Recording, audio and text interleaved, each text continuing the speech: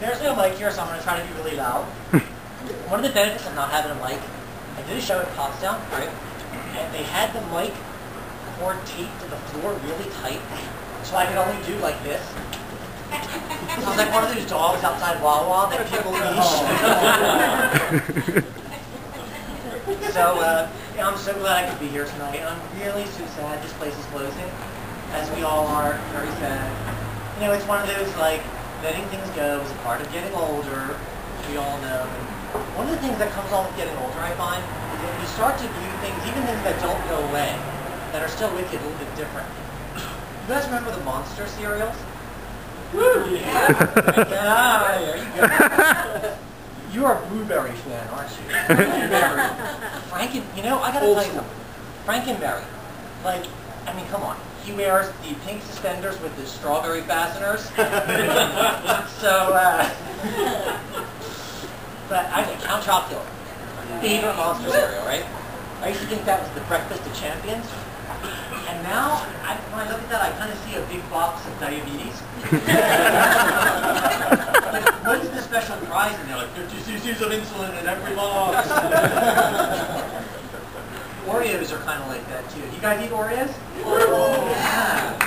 But then Oreos themselves have kind of changed, haven't they? Because they have the double stuff now. Yeah. Which are, you know, like twice as thick with more cream. And first of all, it's twice as thick with more cream. I'm all over it.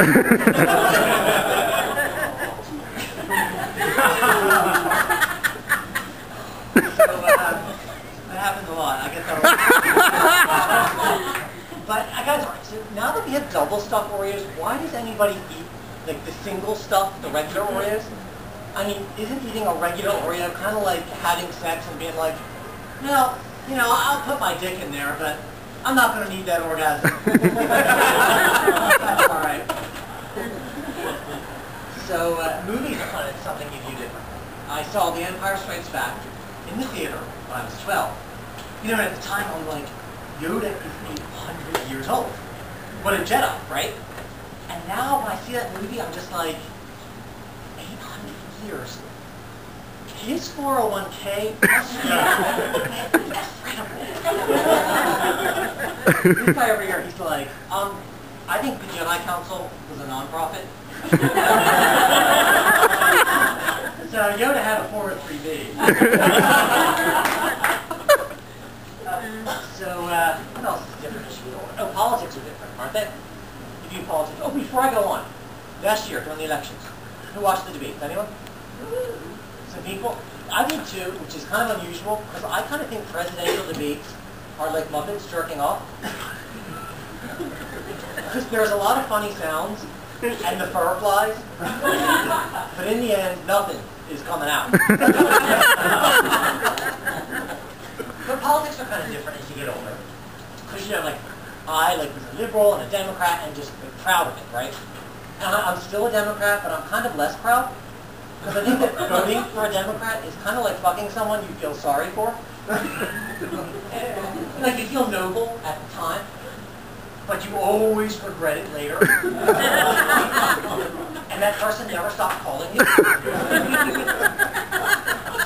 Like, no, John Kerry, look, I told you it was just once.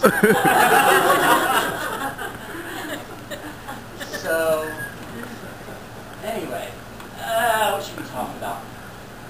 No, I have time. The only reason I'm glad to be here is that Joe has given me so many opportunities to host shows here. And when you're a stand-up comedian and you don't have a show, you do an open mic. Have you guys ever been to an open mic?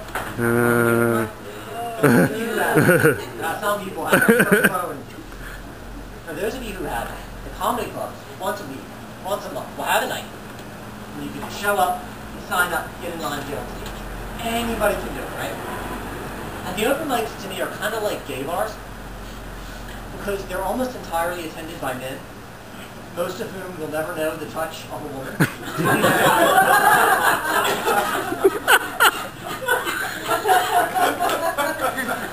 And they're scary. They're scary because people feel really free to heckle at an open mic. And like being heckled is one of my worst fears. Right after starring in a Lifetime movie. And because some of these hecklers are really funny. I mean, funnier than you are. I was at this coffee shop once, And it was me and these two other comedians, both of whom were women. So I'm like, that's my opening line, right?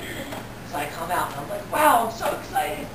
Ever since I started stand-up, I always hoped I'd be a man-last comic on the ticket. And this guy in the front, no pause, says, yeah, well, keep hoping, pal. Keep hoping. So, but, you know, and I'll tell you, I have seen people heckle, and I don't approve it, like, it's mean, it's wrong, but there was one time I saw it really deserved. Now, I'm going to tell you about it, but before I talk shit about another comedian on stage, we have to promise to keep this between, like, the 40. Okay, so, I'm at this open mic, right? And this comedian comes out, he opens his set with, I hate women. You see, I told you it was like a gay bar. I hate women. And then it goes on to bitch about how he's not getting laid. So I'm like, maybe that has something to do with your sales pitch. I hate women. And he really did. He hated women because there's this woman in the front that he singles out and he starts picking on her like, what color are your panties? When's your last active period? And he's a dick. He's a dick. And she's just like she's not playing along. She's getting redder and redder, but she won't give up. So finally he's like, you know, I also hate virgins. Do you know why? And without missing a beat, she cracks back, maybe because in 20 years you'll still be one. So she said it. So the women in the room, they are loving it, right? And they kind of rally around and form like the Yaya sisterhood. And the men in the audience, like, we know the time has come to shut our mouths and put our heads down. He's not getting it, so he figures he's going to shout them down. And back and forth. He's at the end of his room, right? So finally he's like, well, for 2 cents, I give up all you women forever. If you've ever wondered how many thrown pennies it is to knock someone unconscious, 38. But, you know, I've been heckled. It's tough. I was performing in front of this kind of angry, straight, white Republican guy crowd. And, you know, they ask me, what do straight, white Republican guys have to be angry about? I mean, come on, really, all right? They have an easier time getting a job than black people. They earn more money than women. And if they're Republicans, they can fuck gay guys and still vote against same-sex marriage. So I don't want to hear complaints from them. But anyway, so I'm in front of this crowd. And, you know, I'm on my set. This guy totally throws me off because he goes, are you gay? So I'm kind of like frozen in time. And I was like, well, I'm not sucking cock right now. You know, that's like really hard. It's tough to be gay in stand-up comedy, I have to say. Because, guys, you know, I have a show tonight later and I have to run out of here. And it's a place I've been trying to get into forever, right?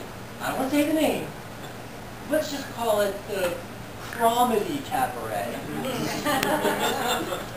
And, you know, like, they won't put me on stage because I'm not doing that, like, last night I fucked my girlfriend up the ass.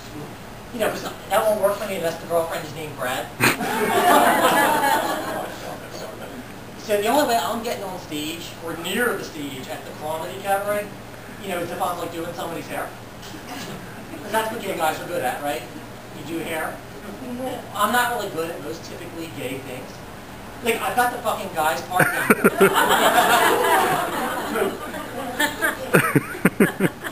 You know, otherwise, I can't do your hair, I can't do your makeup, I can't do, like, your fucking interior design. I could probably do your brother. If he's of age.